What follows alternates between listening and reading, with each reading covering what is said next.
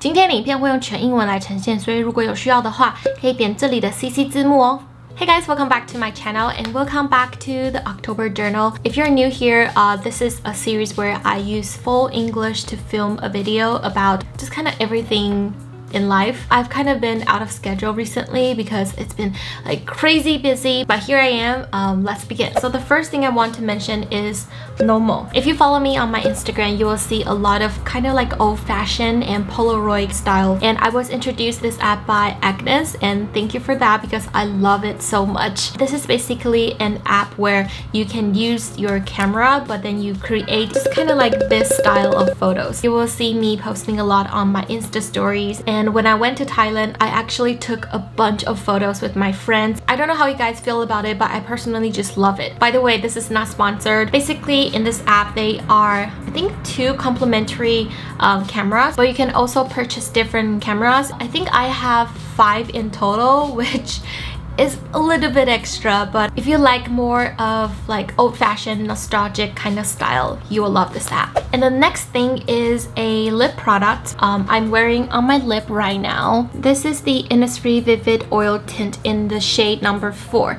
I was a huge fan of the YSL lip stain, which is very similar to this product. It is very moisturizing because it's an oil based. When I apply on my lip, it doesn't feel greasy or uncomfortable. It's very comfortable wearing this. For the most part, it's pretty long wearing throughout the day. Obviously, when you eat or drink, it kind of wear off a little bit, but you don't need to like reapply it every single hour. Also, around 10 minutes after you apply to your lip, it will turn into kind of like a very comfortable sheen on your lip. So far, I really love it.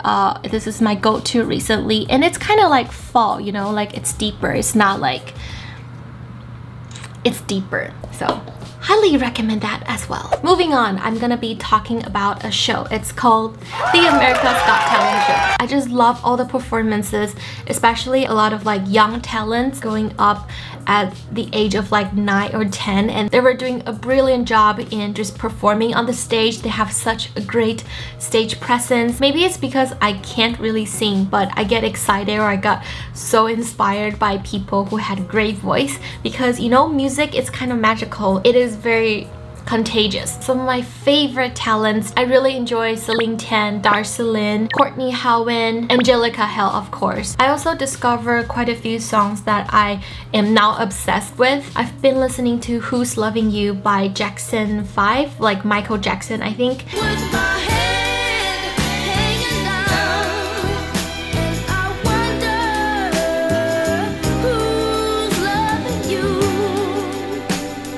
Natural Woman by Aretha Franklin.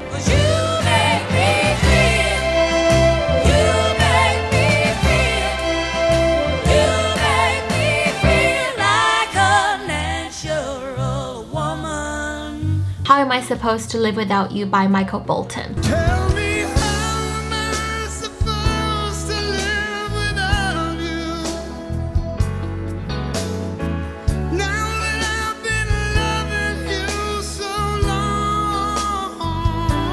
These 3 songs has been on repeat in my Spotify. I love them. Okay, so next I guess I will talk about my October in general. One big task that I gave myself in October was to separate my work and my personal life, because I love my job in general, but at the same time I also want to keep some time for myself. You know, like I love making videos or stuff like that, but it requires me to edit. It requires me to watch a lot of different videos. That is like kind of similar to what I do during the day. I don't know, like it's a weird feeling, but just because I couldn't really separate that really nicely, so I sometimes would put a lot of pressure on myself and just blame myself for not doing good enough. I've been trying to implementing a new idea into my life. It's kind of like my life motto at the moment. I'm not gonna say that you're gonna do the same thing as me, but I'm just giving you an idea, and that is you are not that important. So hold on a second, don't panic people. I'm not trying to bash anyone's self-esteem.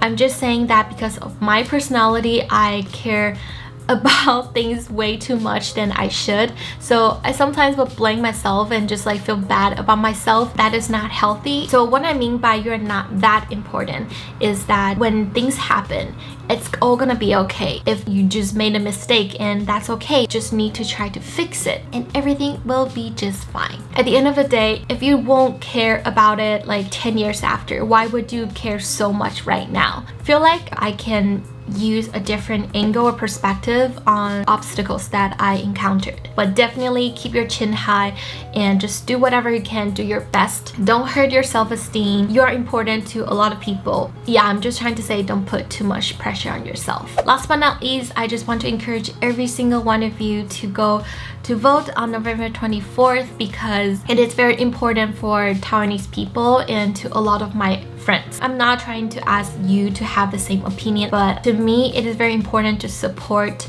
people to have their own choices in life or in a relationship. To me, it's pretty comprehensive. I just support people to love who they love. At the end of the day, nobody has the right to say, no, you can't love that person. If you have a different opinion on this, I would give you 100% of a right to, you know, defend yourself or just express your feelings, but make sure that it's pretty rational. I don't think that being irrational on the internet would benefit anyone. So let's just, you know, keep it on a balance. But yeah, that will be the summary of today's video. I hope you guys will enjoy it. If you like it, please give me a big old thumbs up and subscribe to my channel. And I will see you guys in my next one. Bye! They were doing a beautiful... 今天影片会用全英文来呈现，所以如果okay. And also Grace Vanderwell. Oh, by the way, when I see people got a book